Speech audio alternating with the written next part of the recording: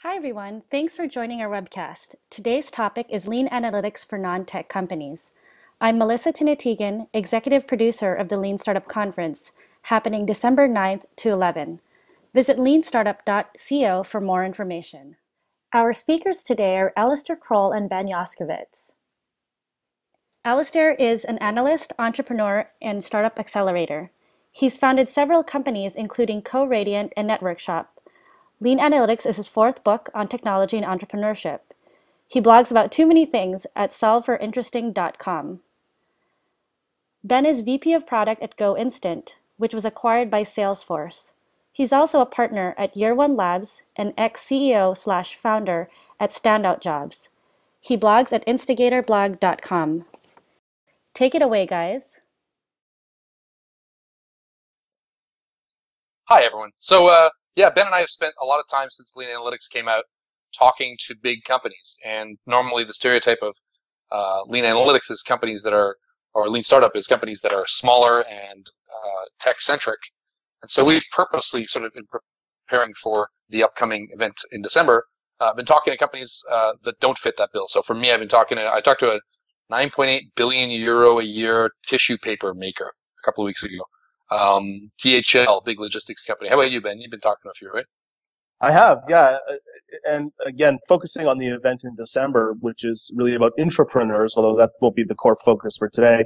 A lot of surprisingly interesting things going on within large companies. So it's been pretty amazing to talk to folks about the stuff that they're doing. They may not call it lean startup or lean analytics, but they're doing really innovative things internally to do experimentation and fail quickly and try things out. So it's been exciting. So what is it? I mean, we see a lot of people say, oh, you can't be lean if you're a big company. You still believe that? No, I think that what I'm seeing lean inside large companies is that groups within that company are able to do it. And I think the most interesting thing I've discovered is that they just do it and sort of it becomes the de facto way that they're doing things, right? They don't wait for policies to change within the company. They don't wait for big decisions to be made. They just say, hey, before we embark on this huge project, why don't we just go talk to our customers first? And then everybody just sort of says, oh, I guess that's the way we do things. And they just start to follow along with that. So I'm seeing pockets of activity, pockets of lean activity inside of large companies, even though, shifting a whole company's strategy or way of doing things is much harder to do. Sure. And I think what we've been digging into, it's hard to get people to give you the metrics because, big companies, especially large public companies, are driven by stuff like accounting needs or SEC filings. And so they have these very specific metrics around acid test ratios or balance sheets and income statements and so on that guide a lot of the metrics they optimize for, right? Yeah, no question. I mean, getting to the numbers is tricky. It's the piece I think that's still missing for a lot of companies. So they're applying some more, lean or more agile strategies towards building products or marketing, marketing experiments or initiatives or whatever they're doing.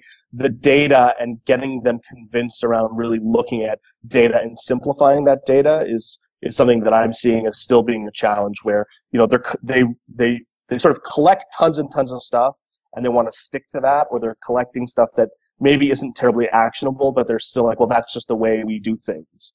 So that I think is still the piece that needs to shift for a lot of these companies, is focusing on simpler metrics, focusing on actionable metrics before they can really apply lean principles very effectively. Sure. So we're here on Ustream. This is supposed to be as interactive as possible. If you guys want to yell at us either on Ustream or on Twitter, hopefully we'll see that, and we're going to field those questions and try and handle as many of them as we can.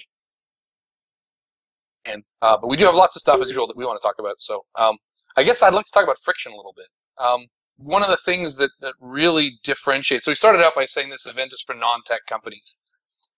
There's this myth, and I think part of it came from Paul Graham, that lean only works for tech companies. And his view was that if you're a business in search of a business model, the rate of growth, either in customer engagement or revenue, that you need to see, in his mind, is between 5 and 10% a week. 5 or 10% a week is what he believes qualifies as a startup. So 5 to 10% a week growth in users or in revenues if you're post-revenue.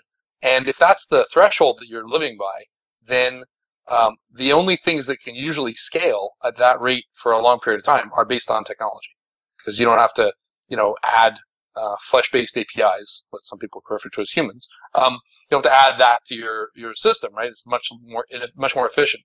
And so when we say this event is for Lean Startup for non-tech companies, that seems a little weird, but I think the reality is that everybody is a tech company these days, and we'll talk about some examples of that.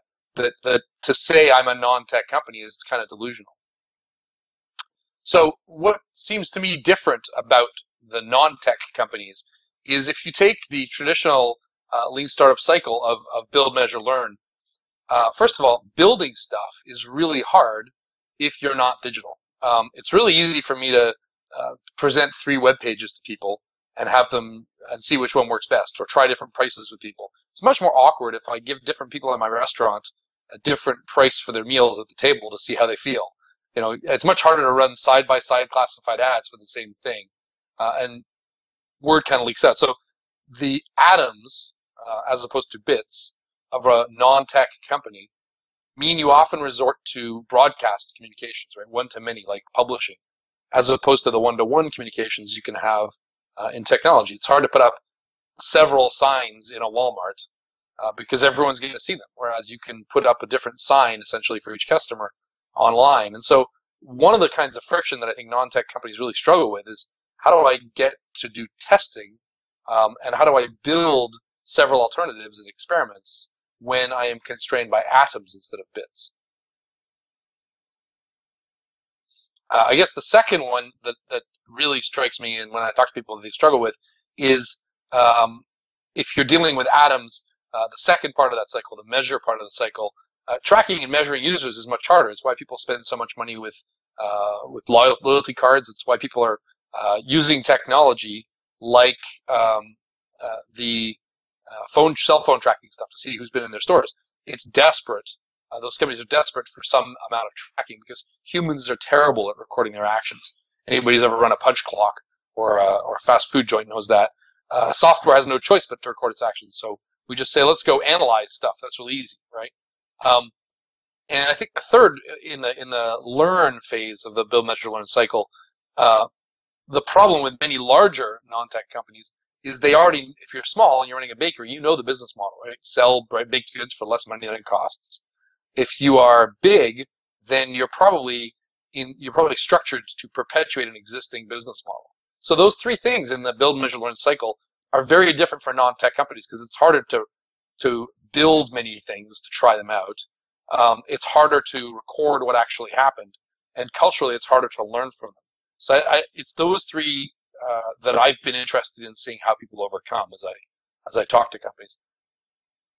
Right, and I think, Alistair, what would be interesting is, in my mind, the way I look at this, I completely agree with that, and I think the challenge for non-tech companies, therefore, is to be much more creative with the kinds of experimentation and, let's call it, the building that they actually do, right? So I think, and we have some examples of that Alistair will share today, but I think that's really the challenge. In software world, it's pretty obvious, like, let's build this feature, give it to half of our users, right? It's pretty, the experiments, let's A/B test a web page for messaging. These things get pretty straightforward, and non-tech companies will also use this stuff to draw people into their companies, into their businesses. But I think it's about the creativity that's required, the extra thinking that's required around what do I test and how do I test it. And so, we have some examples, I think, restaurant specific ones that we can jump into now or share later, Alistair. But I think that's the challenge for non-tech companies. How do I come up with the experiments that make sense? If I can come up with those, the measuring becomes easier, the learning by extension becomes easier, and it's really, what are the experiments I actually should be running? Sure. So that's a good point. Let's talk about restaurants for a while, because I think there's I like to pick on the restaurant industry because everyone knows what a restaurant does, and there's still a lot of innovation to be done. We talk about in the book what it would be like as a restaurateur to go through the stages of Lean Startup.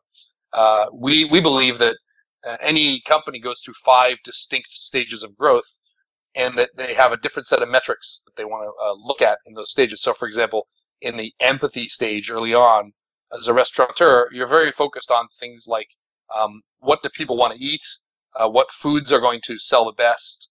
What's going to get diners in the door? That's a very different set of things from later on when you're trying to focus on loyalty. So in the empathy stage, the owner is probably learning about diners in her area. She's figuring out what foods are available, what trends are out there in eating, what the cost of certain things are. And so the metrics are going to be things like what's popular, or what questions keep coming up, what patterns people used to show in a particular neighborhood, and what are they like now. And I think the best example of that is like the food truck. To me, a food truck is like the ultimate lean restaurant because you can change your locations and you can change your revenue pretty easily. And I think that combination is, I think that combination was a very good thing for early stage restaurants. But the metrics you're looking at there are like, how many different corners have I tried it on? How many days have I gone out and talked to people? Where did I get the most of the least attention? Where were the other, and you can go and see where the other food trucks are parked and try out places near them and see which ones you compete best with. Later on, you're going to worry about things like, what's my menu and what makes people keep coming back. You've opened a restaurant. I think the stickiness phase, I see a lot of people who, when they open a restaurant, go out and they laminate their menu and they spend a lot of time working on it. The reality is your menu is going to change a lot. And if it doesn't, if you're not printing your menu out, then you're probably not experimenting enough. And you've got to have metrics there for things like loyalties, recommendations, referrals, endorsements, but also how much your inventory is turning over. So very different metrics from later on when you're looking at revenue per cover or ratings on Yelp and so on when you get later in the process. So one of the things that we think that it's important for any business to look at, two things actually. One is they got to be able to draw lines in the sand. You got to be able to say this is what we think is a good goal or a good threshold, and this is what bad looks like. And the second is the leading indicator. Is there something now that you can find about your business that tells you about the business later? A good example of line in the sand. So a friend of ours runs a restaurant called Solare in San Diego. It's an Italian restaurant. And he used to be the general manager of Teradata. So he's pretty data-driven compared to the average restaurant entrepreneur. And I was at his restaurant one night, and he said, his son said, "Hey, Dad, 24." And Randy said, "Oh, great." Of course, me being an analytics nerd, I said, "What does that mean?" He says, "Well, the ratio of labor costs to gross revenue is something we track a lot. If you are spending more than 30% of your gross revenue on labor costs, you've probably overstaffed. If you're below 20%, you're probably understaffed and you're making people miserable. So 24% is just about right. It's a pretty good sweet spot. And that's a good line in the sand for him. He can sort of have that metric and understand that because he's at the revenue stage of building the business. He's already moved past sort of virality. He's got the menu set up. The leading indicator that Randy looks at is the number of reservations he has by 5 p.m. Because if he has data on how many reservations he's got at 5 p.m., he knows from experience he's going to get roughly 250. If he has 50 reservations at 5 p.m., he'll get roughly 250 covers that night. So you're going to get some ratio that shows you I know now at 5 p.m. how many people are going to be in my restaurant that night. And that's really good because I can tell some staff not to come in if I'm a little light, or I can order more food if I'm doing well. Obviously this number varies significantly by the restaurant.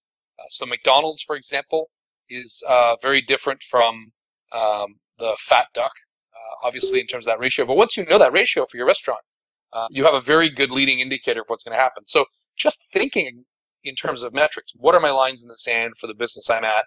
What leading indicators now give me something I can use to change the business later? That's very much thinking analytically. And I think a lot of people, they don't interpret analytics as that, but that's just sort of scientific thinking about the business and the metrics that matter. I think one of the challenges that restaurants or anybody has is learning about the culture of experimentation. This is a really big issue, right? Experimentation, I see my videos jumping around, so hopefully you guys can hear my voice okay. Experimentation is a real challenge, and I'll give you a good example. I was in an airport restaurant a few weeks ago, and I paid for my bill, or I got the check, and the waitress had written in purple ink on it, thanks, a little, her name, a little heart over it, whatever. And I thought to myself, does purple ink make me tip more? Because I'm kind of a dork for things like that. And so maybe green ink would make me tip more. But the real question is, as a person in that, let's say you're an employee, you're interested in optimizing revenues, how would the company set up an environment where you could even try that kind of thing?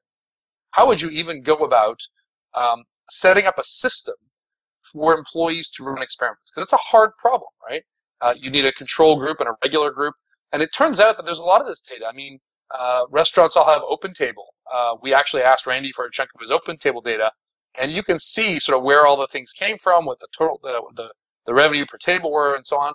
So you've got a lot of these things that you could experiment with. You could try giving different tables different menus and seeing if they ordered differently.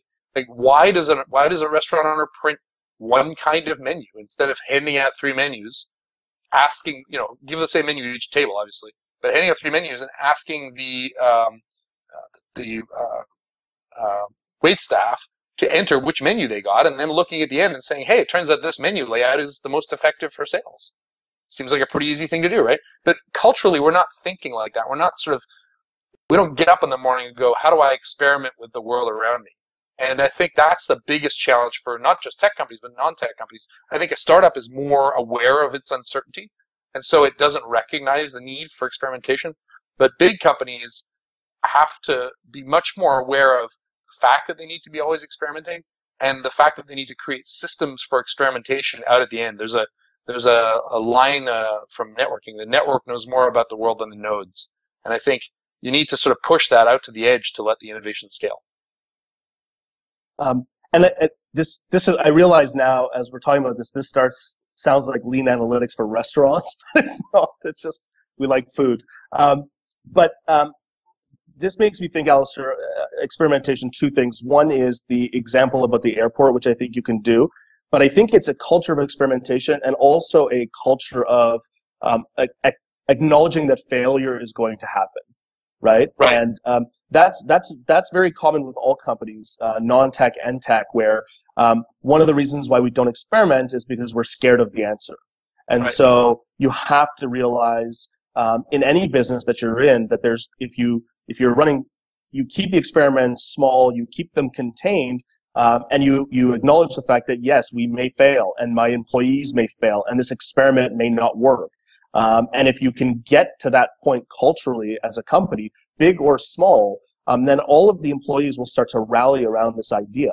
And then the idea of the one metric that matters, I think, really helps there, because you can say, here's the one number we care about this week, this month, whatever it is, because we're trying to solve a problem, we're trying to increase revenue, or we're trying to increase our margins, or we're trying to get more exposure for our brand so more people walk into our retail store. Whatever it is that you're trying to do, if you can rally everybody around that and a single number to simplify, and then realize that 5 employees are all going to try 5 different things, and some will work and some won't, you can really start to cycle through things and make very quick progress. And so I think, Alistair, the example with the airport, I think, is a good one related to this, in terms of effort versus thinking outside. I mean, I'll use outside the box, but like thinking in a way differently about our business. Yeah. Exactly. So the example Ben's referring to, and we didn't actually include this in the book, but we love it. Was in Houston, they had a problem with baggage delivery, and the problem with baggage delivery is the bags simply took a long time to come out. And so when they'd survey people about their experience in this airport, the number one complaint was the bags take too long to come out. So having looked at this, they spent a year retooling the baggage supply chain system, and they got the time it took the bags to get from the plane to the carousel from an average of 9 minutes to an average of 6 minutes, which is really good, right? They worked super hard. They did a great job. And then they did a survey and said, what's the biggest problem with baggage? And guess what? The biggest problem was that bags take too long to come out. So they went and cried themselves to sleep a little, because they just spent a lot of taxpayer money fixing things. And then some enterprising civil servant said, hey, what if we asked the planes to park a little farther from the carousels? So for a month, they had the planes parked further away, and complaints went to 0. This is a great example of subversive thinking, because as an entrepreneur in any business, you have an abundance of possible things you could be tracking. You have an abundance of experiments you could run. Of those experiments, very few actually do what you want. And so I think what's going on is that you have this amazing number of possible things that you could do, and you need to look at the different experiments you could run and reduce them dramatically to weigh them in terms of not just how beneficial they'll be, but how much effort it takes to actually carry them out. So Alistair, we have a question. I wanted to just jump in with it here. And I'm been thinking about it as you were talking. Do we have an example we can share of deploying lean analytics in the case of a telecom firm or a service provider? So I think lean analytics and service providers, there's certainly, because service providers are so concerned with recurring revenue, typically a telecom and service provider, you're dealing with things like churn. There are two. One is knowing so service providers actually know this very well. Anything that software as a service companies can be applied to telecoms. And so when we've talked to software as a service companies, they have traditionally used similar metrics for churn. So they do things like tracking how often someone is, how often someone sticks around, how long they stick around, and then how much it costs to acquire them. So any metrics around customer acquisition cost and customer lifetime value are obviously right at the core of a telecom business. Where we do see people using stuff for service providers is looking at churn anticipation. So there's a leading indicator of behavior today that suggests someone won't renew at the end of their cycle. And so trying to find out what attributes of someone's behavior today are highly correlated with their likelihood of leaving, and then heading that off by changing that behavior is a big one. I'll give you a great example that is somewhat related, but I think shows why it's not enough to take these numbers at face value. We talked to Janet Eggers, who helped set up the innovation lab at Intuit and was also at Spreadshirt and most recently at Blackbaud. And she told us that when they were at Spreadshirt, they would do the Net Promoter Score, which was a measurement of satisfaction. Basically, would you tell other people about this product or service? And they track it by country and by region. And one day they saw that Norway just fell off the map. The Net Promoter Score for Norway was terrible. Most companies would go, oh, I guess the Norwegians don't like T-shirts this week, and kind of leave it at that. And I think Janet's whole thing was, we're really going to chase this down and try and find out what the story is. So they got on the phone and they called the Norwegian Customs Office, and they found out that Norway, the week before, had consolidated all of its post offices into all of its customs used to happen at the regional post office. Now it happens centrally. And as a result of that, all of the customs package processing was taking far longer, and so support had gone down. And by contacting customs in Norway, they were able to work out how to label things to actually make things get delivered faster. So one of the problems that a lot of people we talk to mention is people are data obsessed, but they're not sort of chasing the data. They look at the data as a way, especially in a big company, of covering their butts. Well, we were tracking that data, so it's more of a cover your ass methodology. And the reality is you need to use that as a way to chase that data. And I think telecom providers do a horrible job of this. And service providers, any big service provider, a bank, a telecom, there's these frequent indicators that things are going pear-shaped, but very seldom do they follow up on that and try and find out the root cause of it. And I think that's something that, especially with online interactions in a sort of porous public face, we're seeing much less to hide behind from the point of view of telecom providers. Up here in Canada, we have a service provider called Rogers that used to spend a lot of time convincing people they should use their onerously priced telecom packages. And Canadians have fled in droves to using little MiFi devices, and now Rogers has an offering they're trying to sell to the market. No one wants it because they've all found other solutions. And they could have, that's probably millions of dollars in revenue they could have avoided by finding these leading indicators of someone, hey, look, they're roaming in the US, but they're not buying the data from us. Let's call them and find out why. And so there's all these leading indicators. And if anything, service providers have more data than any other industry because they are the only ones that have this frequent recurring contact with their customers. And especially in the cases of telecom, banks, they see every interaction with their customer. So they're awash in a sea of data, and yet they're the worst to act on it.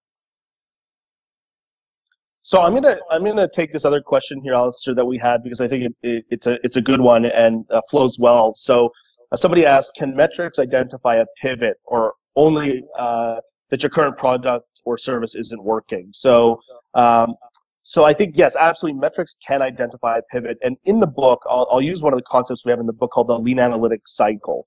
And the Lean Analytics Cycle is essentially build, measure, learn, but with more detail. That's the way I like to describe it. And so I'll use an example. I'll use churn as an example, sort of following on what Alistair had said earlier. But let's say I realize that churn, which is the number of typically paid customers, but could be users in a consumer business, but the number of paid users that are abandoning my service or my product. And let's say I want to improve churn. So I'm going to run a number of experiments to improve churn. And let's say my churn is 10% a month. I'm sort of picking numbers randomly. I have a line in the sand. Let's say I want to hit 5% a month. And so I start running these experiments and I'm measuring the results, and I get from 10%, let's say, to 8%. So not really good enough. But in one particular segment of my customer base, I was able to massively improve churn or get to 5%, let's say. So, my average was 8%, whole numbers of segments of my business, customer segments, I wasn't able to move the needle, but one segment I was able to move the needle. That is the indicator for the potential of a pivot, right? It's the lesson of, wait a second, there's a bunch of customers here, a segment of customers, a group within all of my users or all of my customers where my product or what I've been doing seems to really resonate. And maybe what I need to do in this particular example is verticalize and focus on that. And so the idea of the lean analytics cycle is you're going through these experiments, you're measuring things, you're tracking the results, and that's going to either tell you you've succeeded and what next you should track, what problem you should solve next, or give you indicators into directions that you're able to go to, which could lead into pivoting. Yeah, and I think there was another question sort of in this thing about identifying pivoting versus optimizing current stuff. We have to understand that there's this concept in statistics or mathematics of a local maxima. And so if you're standing on the side of a the hill that's up above you is your local maxima. But there may be a hill somewhere nearby that's taller. To get to it, you have to go downhill and then back up. And so the moving from a local maxima to a global maxima is a constant problem, because Blockbuster may have been trying to optimize the local maxima of video store rentals, but they probably weren't optimizing the global maxima of entertainment delivery. And so you frame this sort of landscape, and then based on that framing, you try to optimize for what you think is local to you. In many cases, innovation is actually about moving from a local maxima to a more global maxima by redefining your business. And the challenge politically is that to get to that other global maxima, you often have to go downhill, in using my analogy. So there's a newspaper here in Montreal called La Presse that wants to get rid of all its print newspapers and become entirely digital. And that's a pretty bold move for them, because they're currently hypothesizing that global maxima of digital only is a better business. It's very hard for them to walk downhill from printing the paper on paper where they have existing customers. So in many cases, by favoring your legacy customers, who are the ones who got you here in the first place, you tend to optimize for metrics that make them happy, and therefore you tend to optimize for local maxima. And we say in the book that that optimization is for algorithms and machines, and that innovation is for humans. So humans tend to be good at finding those global maxima and brainstorming, and that's really where minimum viable products and sort of adjacencies come about. One of the guys I talked to, Bill Rue, who runs analytics for GE, I didn't realize this, but you know that GE swooshy symbol, the sort of circle with the 3 droplets in it? So there's a reason for that symbol, which is that GE started out making light bulbs and light, and then they made electrical delivery systems. Well, it turns out you need generators for that. And then when you have generation, you may as well turn the motor around, and then you have an engine, electrical engine, which is the engine they put in motors. And then, well, now that you're making engines, you may as well make plane engines because they spin too. And then it turns out that MRIs rotate at high speed, and the vibrations and making precise rotational things is really important for radiology, so they got into MRIs. So everything was an adjacency, right? Hey, we're really good at making things spin fast without going off the rails. Let's make an MRI. And GE has this really good look at, they constantly say to themselves, what's the adjacent thing? How can we use this in some other way? What else could we disrupt with this? And that's why their logo is this spinny thing with the 3 droplets. I had no idea, but every innovation they made is sort of spending a lot of time asking how else something can be applied or what other problem it could solve. So I'm going to keep going through some of the questions here. So we had a question which I think if you're looking at the chat, we're having a quick discussion there about what cohort analysis is. But somebody asks here, and I think this is sort of relevant for us at a broader scale. So with cohort analysis, it will tell us when something is happening. but what can we do about why it's happening? And so in the book, and I think this is very, very important to understand, and this is the point of me talking about things like simplifying of data. It's that you're using we talk about qualitative data and quantitative data. And so qualitative data is really customer feedback. It's so never throughout the process of running your business or through a lean startup or at any stage of your company from the very beginning to the very end when it's a giant successful company, should you ever stop talking to customers to collect qualitative information. But you're going to use quantitative data to verify whether the qualitative feedback that you're getting from customers is actually true. And so Hannah FUTM here is absolutely right that, when we look at the data, it tells us what's happening, but doesn't necessarily tell us why things are happening. And the why comes from talking to customers and really understanding and trying to combine the qualitative data and feedback we collect from customers with quantitative measurement. Yeah, so let me talk a little about proxies there, because this is a really big problem. When I want to know about conversions on a website, I can go count conversions. When I want to know whether someone's doing a thing I want in another world, it's harder without technology to track those outcomes. So I'll give you an example. In Haiti, there was a technology used. They were trying to understand the outbreak of cholera, and the proxy they used for this was if a user or a user of a mobile phone frequently moves across 3 or 4 towers each day on their way to work and back, and all of a sudden that person stops moving across those towers, they didn't travel for some reason. And if a large number of people who live in the same area suddenly stop traveling, that's probably an outbreak of cholera. We should go look, right?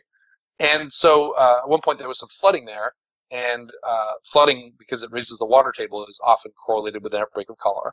And so as a result, they said, okay, well, we have the flooding, and then there's this village here, and it looks like nobody's moving. We should probably send in the Red Cross. Turns out some field researcher on the ground said, you know what, the bridge is washed out. So it's a really good example of, like, you had this proxy you thought was useful, but don't ever stop with the qualitative data. We see this over and over again. Boston has an app called Street Pump, where people turn on their smartphone and it measures when their car bumps, and the city can use that to track potholes. Of course, what it does is it shows you where all the rich people with smartphones and unlimited data plans live. And so they have to temper that information because it's much less useful in certain neighborhoods. And then one last example, Nicole Nedich from Oakland told me that if you know anything about Oakland, apparently the Oakland Hills, which is the rich part of town, has a much higher crime rate than the Flats, which is not the rich part of town.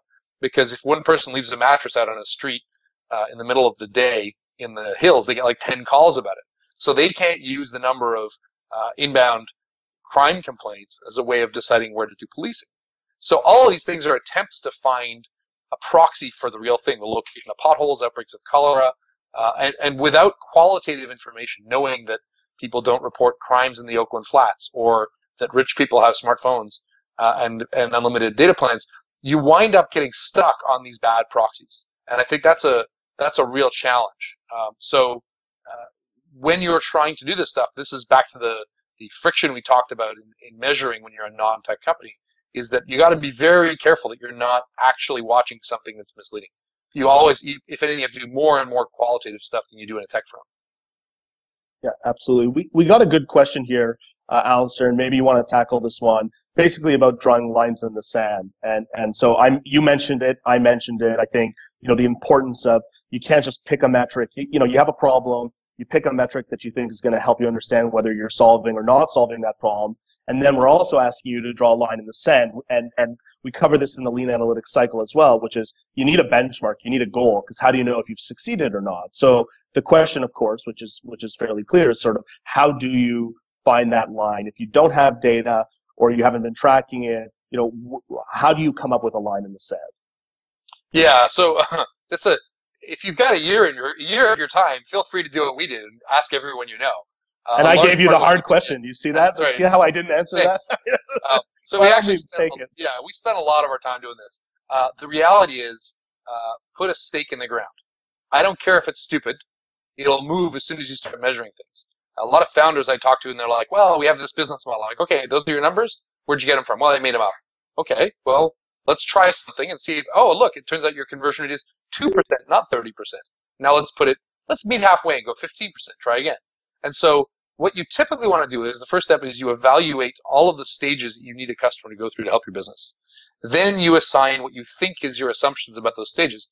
Then you try it and you measure what actually happened. You look at the gulf between what's out there. Now, when you're talking about the difference between what might be and what is, there is a ton of data out there about what numbers might work. So, for example, churn in a software as a service company should be below 5% before you move ahead and below 2% a month before you really step on the gas. We just know that from talking to lots of people. But you may have a different business where that's okay, where you're focused on a very short amount of time.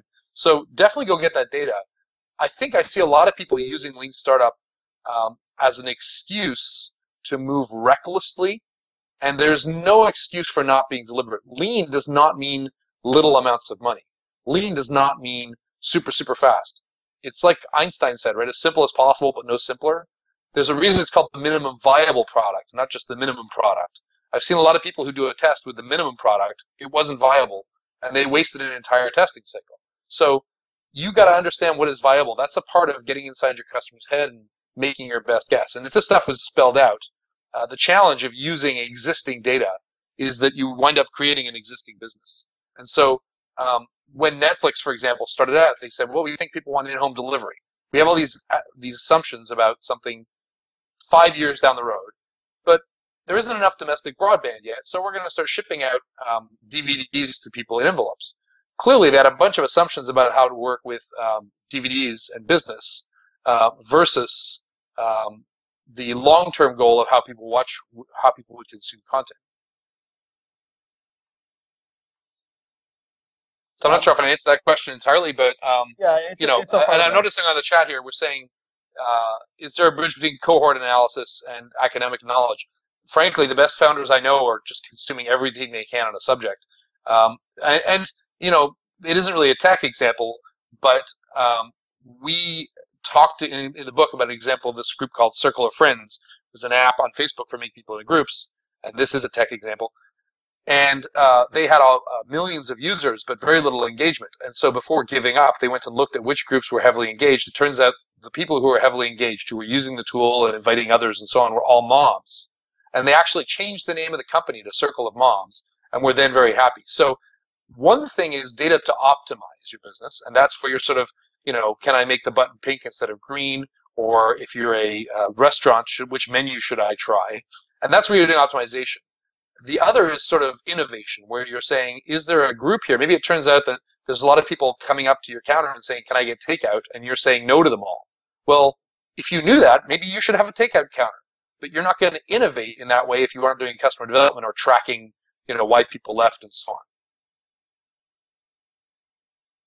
Got a question on Twitter here, practical one, sort of, what do you think of Google Analytics, and do you have a preferred analytical program? So, I'll just say very quickly that I think when you're starting, I'm largely tool agnostic. It's sort of use the best tool for the job. Of course, figuring out what that is might take some time, but I like to think, what I recommend particularly to early stage companies, before you really know what questions you're going to even ask of your data, collect a whole bunch of stuff, but focus on specific things. Google Analytics is fine for that. There are lots of other tools out there, depending on what you're trying to do. I think over time, as you learn more about your business and you learn about what questions you want to ask the data, you may be stringing things together. You may be building custom queries of your database. You may be building custom analytical software, bits and pieces of things that you need. But by and large, start with the basic tools, learn from those as quickly as you can, and then figure out over time, what business am I really in? What really does matter? What do I need to really look at inside of this data? And that's going to help you pick better tools. But I mean, there's a host of them. Google Analytics is sort of the basis. Just throw these things in there. Kissmetrics for funnel measurement. Keen.io, we've gotten some great feedback from people. These are not particularly endorsements. I don't want to say that these are specific endorsements, but Keen.io for mobile, we've recommended that a few times, gotten great feedback from people. So there's lots of little tools out there. The reality is that you use Excel for numbers. It's not the best tool for every job, but Google Analytics is kind of like the Excel of analytics. That's right. Right? Yep. It's the general tool, and then you throw in these other more specific stuff. We've done a lot of work with Gecko Board. There's a big 3-hour Udemy presentation that they helped record, and those guys aren't really an analytics tool as much as they are a display tool. But oftentimes you're tracking something specific to your product or service. You just need to be able to throw that out as a feed through a simple API to some kind of dashboard. So in many cases, you're counting stuff yourself, right? Yeah. So what I would recommend, and I see companies making this mistake, they get really caught up in what they're tracking and how they're tracking it. And I would just say start tracking stuff and move. And don't get caught up in building custom analytics tools because you think you're smarter than what already exists out there. I've used a bunch of stuff, like I use Optimizely for A/B testing web pages, right? That's perfectly fine. It dumps data into Google Analytics and you're off to the races. I did want to mention one quick thing, which I think is really interesting, is we talked to DHL, and DHL actually does a lot of innovation. And one of the things they told us is they don't think about creating new products as creating new products. And this is a really good lesson from a political point of view if you're in a bigger organization. Don't tell your boss, I'm going to go create a new company. Tell your boss, I am going to conduct a research study. That way, there's a 100% chance of success. If you try something out and it fails, you've learned a lot and it's going to be a great study. If you try something out and it succeeds, you've learned a lot, it's a great study, and you've created a business. And so DHL told me they were looking at 3D printing. And of course, lots of people say, oh, you're in logistics, you're doing shipping, 3D printing is going to kill you. And they said, well, hey, why don't we try and start a business in that space? And it turns out, after a bunch of time, that that's not a good place to be. But now they have a very significant credibility with their customers because they've written reports on this. And when some competitor says, as we're doing 3D printing, they've got a list of reasons why that wouldn't work. So for them, and they're very open innovation, they don't think about every new product as a new product as much as they do as a way to learn. Because in the old days, to write a study, you would have to go, I mean, can you imagine what it was like pre-internet to go and find out who your competitors were and what they're up to? You just think about what that was like. It was like anecdotes that came back from the sales force once a year at sales training. That was the best you could do. Or you'd go pay some company like Thomson Reuters or someone, or one of these companies that looked at like corporate listings, but it was really hard to know your competition. Today, the cost of researching something is vanishingly small. So the cost of starting a prototype with clouds and social media and so on is almost as cheap as it used to be to research something properly. So say to your boss, hey, I'm doing a study. Can I get approval for the study? Sure. How are you going to run the study? Well, I'm going to go build something. And that's often just as easy as it is to write a report. You may accidentally launch a product. So it's this culture of experimentation and framing innovation as studying a market. As Ben often says, the goal is to learn. And then once you've got enough learning, the products will become obvious. Yeah, and I think the example I think about is when I was speaking with someone at Comcast, and they were talking about, how did you get lean into the company? And the answer to that was we just started. And so it was really sort of, people came to us with a project, and I think this ties nicely with the question earlier about service providers. If you're a service provider, let's say somebody comes to you with a project, you want to do the project, you have to budget the project, and step one, instead of saying, well, let's plan this whole thing out and build the whole thing and before we realize if anybody wants it or not, step one is let's go talk to customers.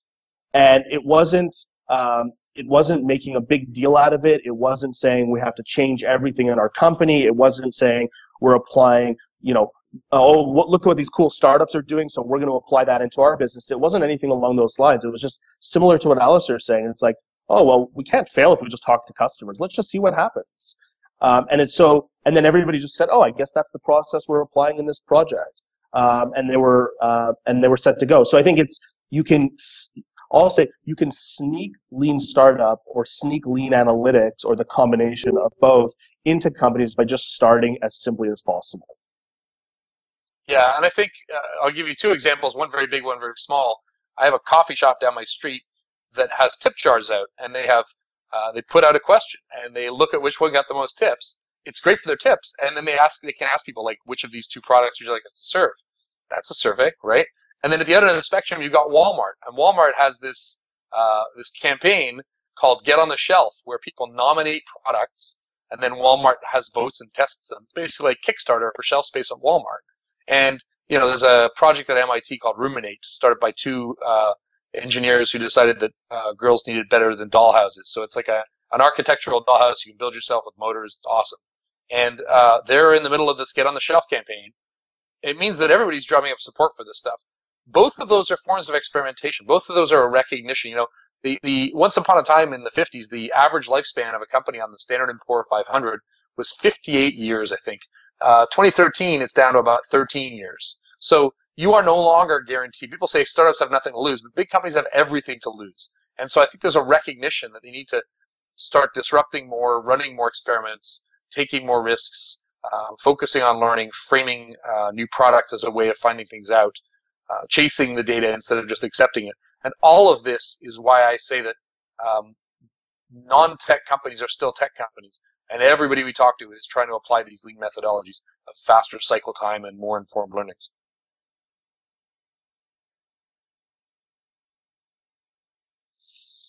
All right, so that's probably a lot. It's around 1 o'clock. We should shut up now.